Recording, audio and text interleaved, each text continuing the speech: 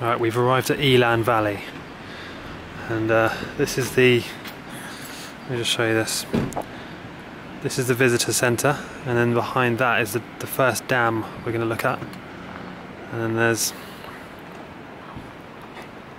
lots of mountainous hikes like this, and there's a beautiful river just over there, which I'll get to in a minute.